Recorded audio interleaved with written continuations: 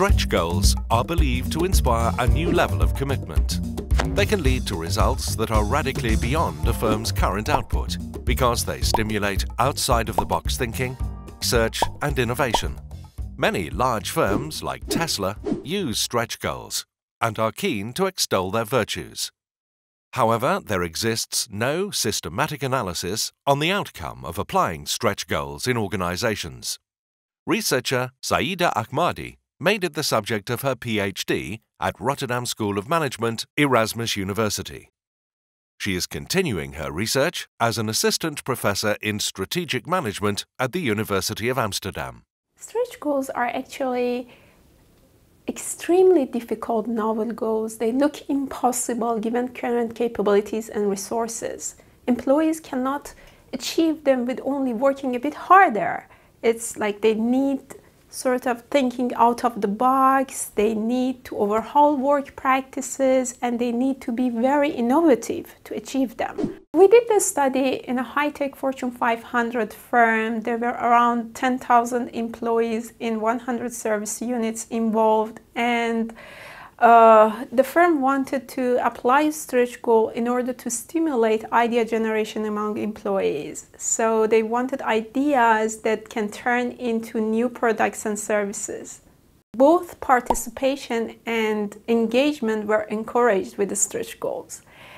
Actually, it means that stretch goals could involve more people in submitting one idea, and also they could encourage people to submit more ideas. What we found interesting was that the effect on people who haven't been submitting before were stronger than the effect on the people who have been submitting before. One other interesting thing that we found was that the amount of efforts which was wasted in this, idea generation process. It looked like people were just throwing something in the dark. They felt the pressure of stretch goals and they just wanted to submit an idea regardless of the quality. There are 3 areas that I think need careful consideration before business leaders and managers apply a stretch goal. First, stretch goals bring motivation, but they do not provide ability.